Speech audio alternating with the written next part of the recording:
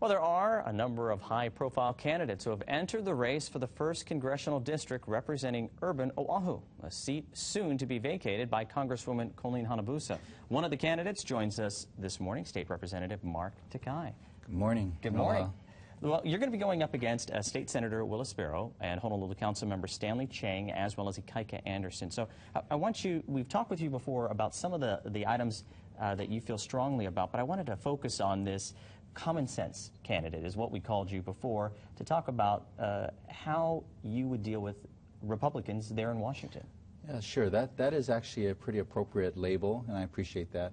I think what I was talking about back then was I think there's a lot of frustration about partisan gridlock.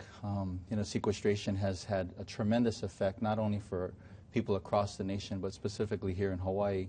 And we have to break this partisan gridlock. The gridlock is not helpful, it's not healthy, and it's just causing a lot of pain and undue damage to many people. So you had said that basically your test was if it made sense, common sense, then you'd support it whether it was, whichever side it was coming from. Absolutely. You know, I had a great opportunity over the last 19 years to be a member of the Hawaii State Legislature, and I've always looked at that as an opportunity to support the things that are important, no matter who's introducing it. I think I've introduced great proposals, and I have a lot of colleagues that have done the same, and I just believe that if it's a great proposal, we should embrace it.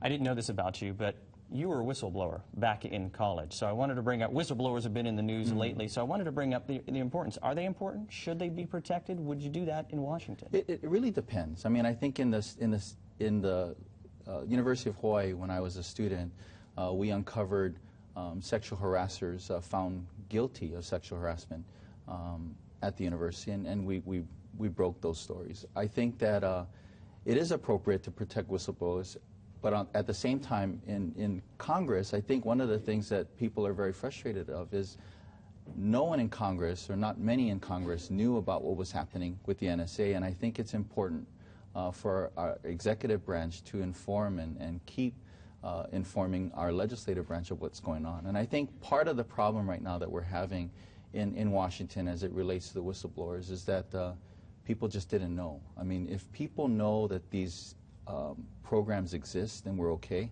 but many were surprised. We're running out of time here. I wanted to give you time. What's the most important issue, the number one thing that you would focus on if you went to Washington? Well, I think we've got to break the partisan gridlock, because there's so much that we need to do in Hawaii. Hawaii has a tremendous future, and the federal government plays a big role in it. I look at the economy as number one. We have to keep moving forward on economy, because with a strong economy, we have jobs for people, we can support educational opportunities, and most importantly, protect our Social Security benefits for our seniors. All right, fantastic. Thanks for coming in this morning. Representative Mark Takai, once again, running for the 1st Congressional District.